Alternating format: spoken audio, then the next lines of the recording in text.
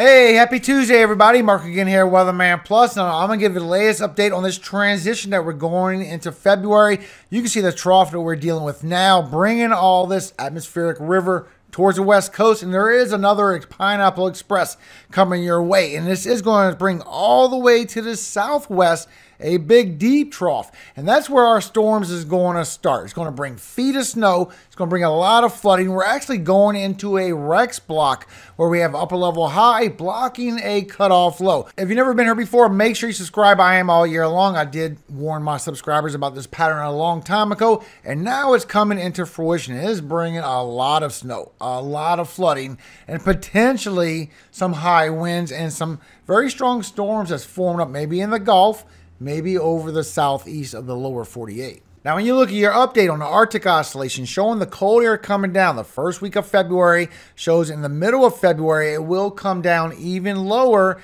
and a little bit stronger. Now, I'm showing that this will be along the west coast, mostly along the southwest and along the southeast, because we're still going to be in that high ridging of that bubble where this cold air is going to pull away and it's going to be a long time above average warm month. You can see this when you look at all of North America at your lower level temperatures, your 850 millibars, that all of this pink color, when you look at all of this pink and this light blue as well, that is the color of the Arctic temperatures coming through, and you can see it's not really coming, not even into Canada. We're going to be on this higher ridge where this is going all the way to the north, and you see it just stays like that for a long time. You don't get any of that Arctic air, but at the same time that you're not getting those Arctic temperatures, you are getting some cooler temperatures that is going to swing through. Now, it's going to be your average to above average, but it is going to swing through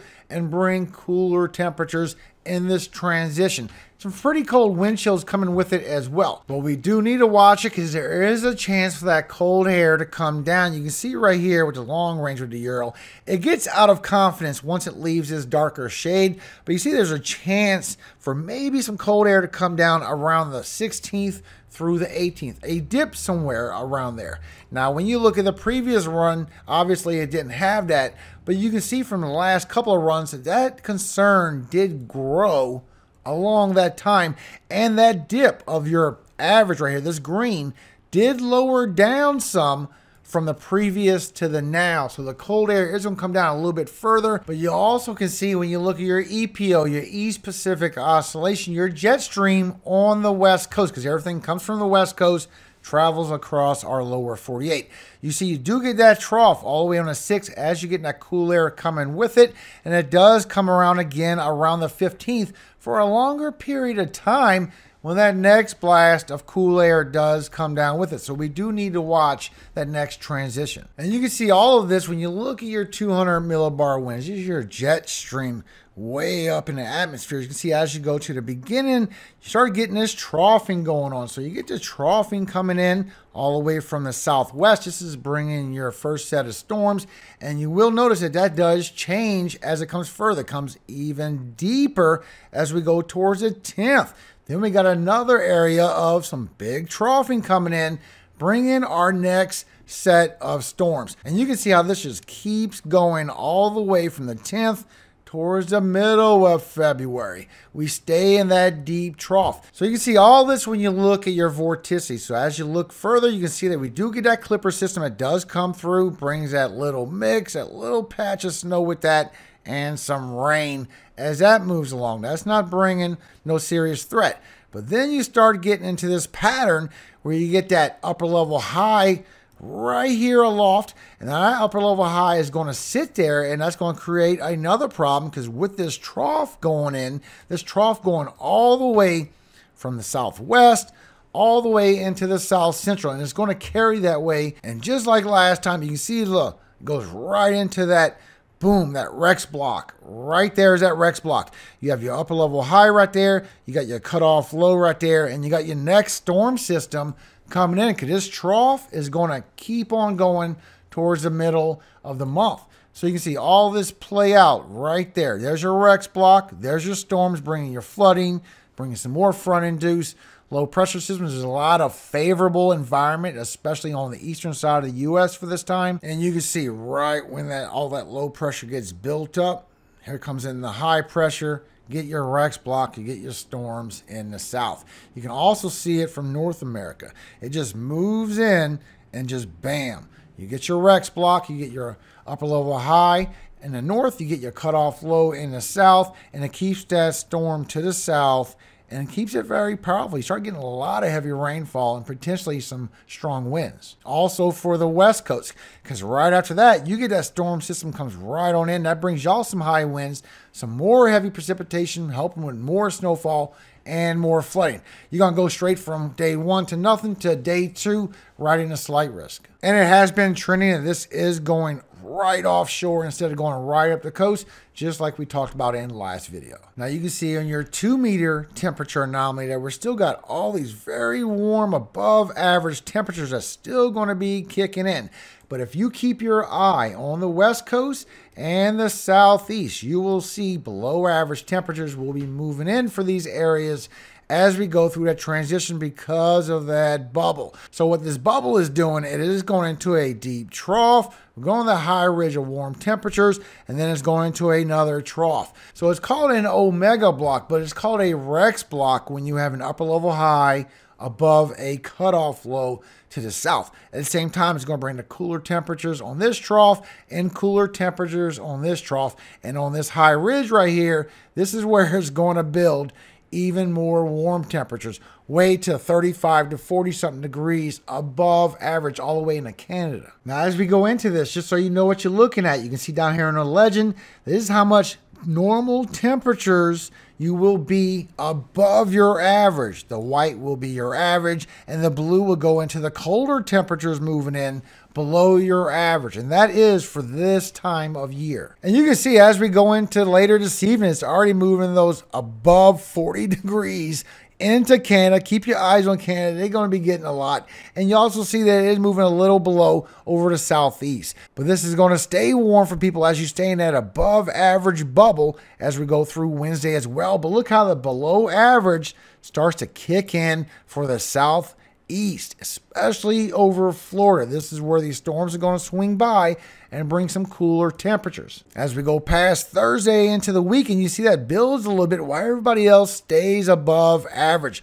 But then as we go into Friday and Saturday and Sunday, it's going to start building right over the southwest. This is where some cooler air is going to start moving in and bringing that heavy snowfall. So don't forget that you do have the heavy snowfall that is coming with this transition. Look at this warm bubble that we're going to be in. You're going to be 25 to 30 degrees above average over the north central, still over 35 to 40 above average into Canada. This is going to be a big warm bubble that's pushing through.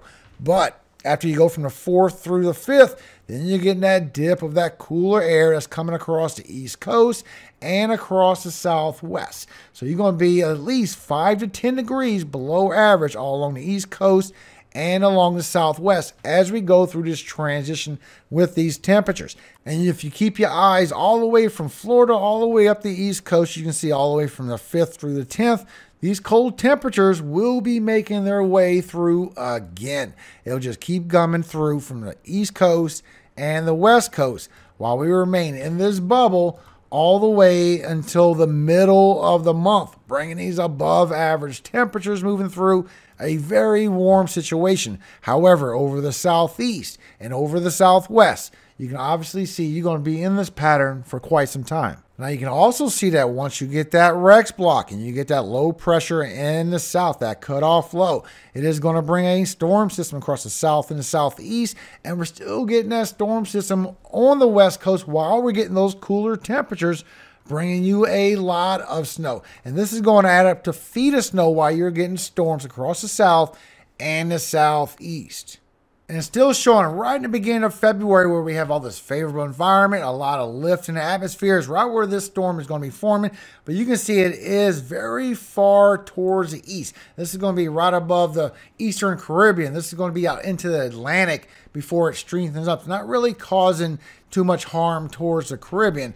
But you can see also that we have more building up as we go into the middle of February. And just to show you it's trending, you can see this with the euro as well. Matter of fact, the euro gives it a lot more lift, a lot more favorable environment, a lot of more vertical motion going on in the atmosphere. Now, thank God this is going offshore, obviously, but it is bringing some potential impacts right along the coast of the lower 48, plus all the flooding. Plus, update on a long range. So you can see this one that we're about to start going into for the first week of February.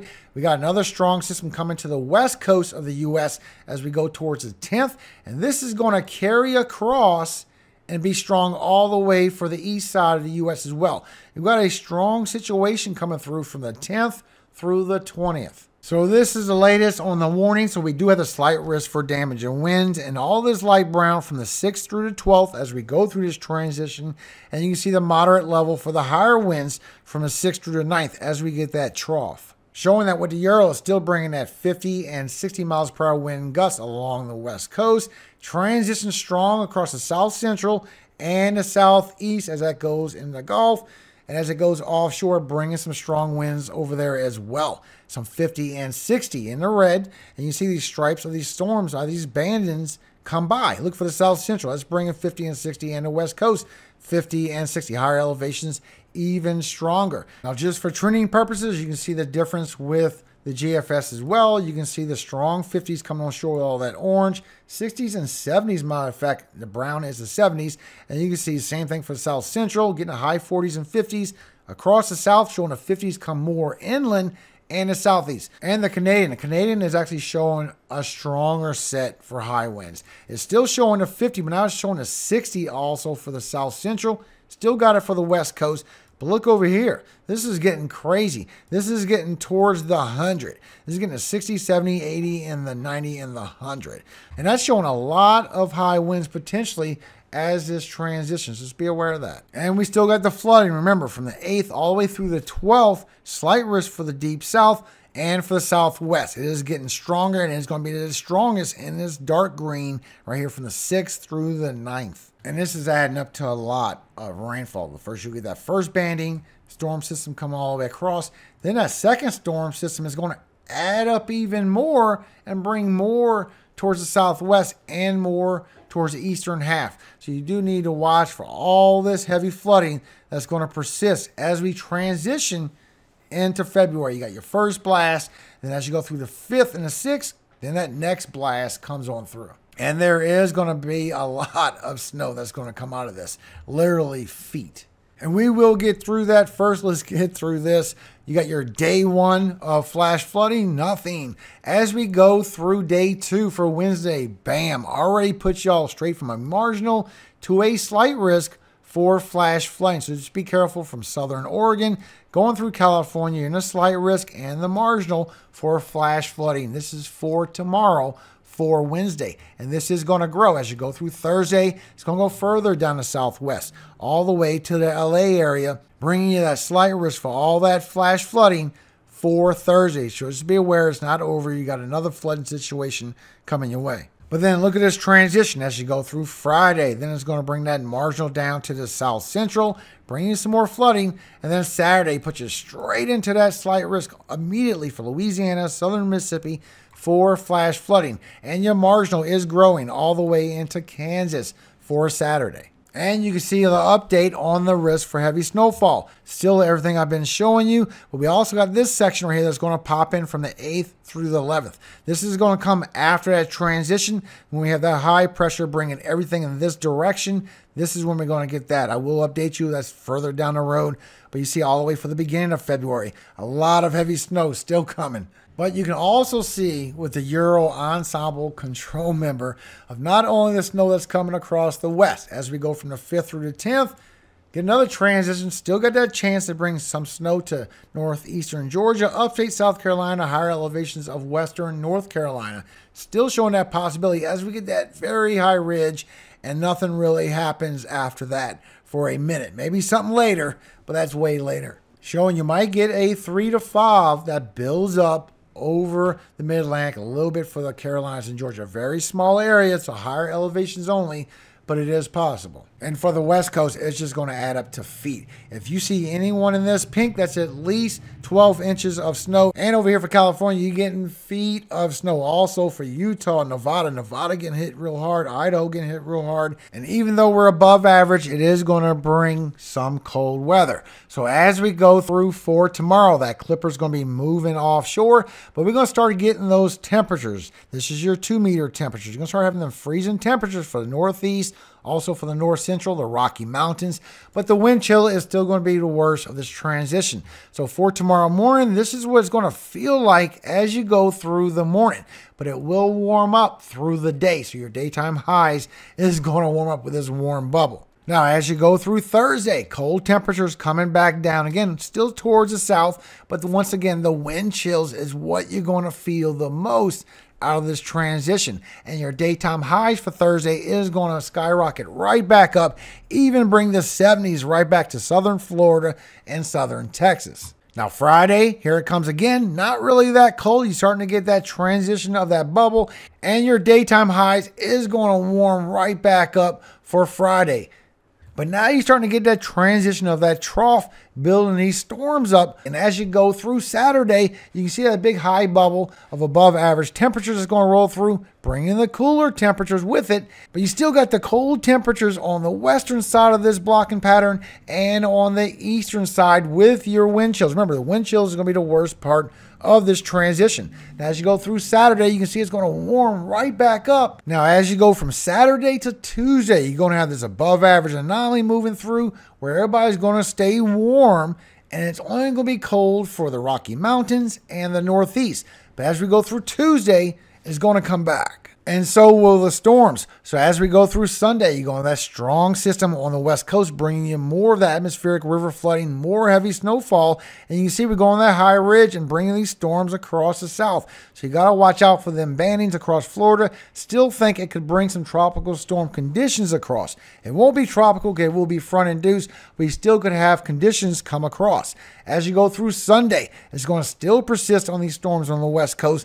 Why this is still building, because we have that Rex block bringing you that flooding and the whipping of the rain bands and the damaging winds. As you go through Monday, it's still going to be there on the West Coast, going a little bit further down California now, and this is going to start pulling offshore. But then we get a surface low start building up along the coast of the Carolinas, and a chance for some high winds do persist. And as you go through Tuesday, you can see it moves further to the south and east, but still strengthens up as it goes. And as it goes on Tuesday, you can see your temperatures are still coming right back into the 20s. So you will have the cold temperatures if you do get that snowfall somewheres along the mid-Atlantic. And your wind chills will be very cold for that Tuesday as well. Just be aware of that. Going all the way back down towards Georgia and the Carolinas, even northern Florida, feel like you're in the 30s again with those wind chills. Also on Wednesday, the cold temperatures will be there again for the East Coast, and the wind chills will be there again. So just remember, for Tuesday and Wednesday, for the 6th and 7th, when that storm system pulls away, these cold temperatures, these cold wind chills will come back, and you've got a little chance of that snowfall as well. But you got to watch for maybe those high winds. So now we're back to this screen again. So I hope you do understand what is coming around the corner. I will keep you updated. Make sure you click that bell. Do like the video. If this has helped you, everybody, thank you again for your time. Now, before you go on with your day, a few wise words. Proverbs 28, 1 through 5. The wicked flee when no man pursueth, but the righteous are bold as a lion. For the transgression of a land, many are the princes thereof. But by a man of understanding and knowledge, the state thereof shall be prolonged. A poor man that oppresseth the poor is like a sweeping rain, which leaveth no food. They that forsake the law praise the wicked, but such as keep the law contend with them. Evil men understand not judgment, but they that seek the Lord understand all things. Amen. Have a great day, everybody. And if you didn't see my community post yesterday, I took a family day yesterday. It was really needed. So thank you so much for y'all time. I hope you have a very great day today. And remember, all glory always goes to God, our Father in heaven, Yahweh. And I hope he always keeps you safe, you and your family, and forever. Amen. Hallelujah. Amen. Have a great day, everybody.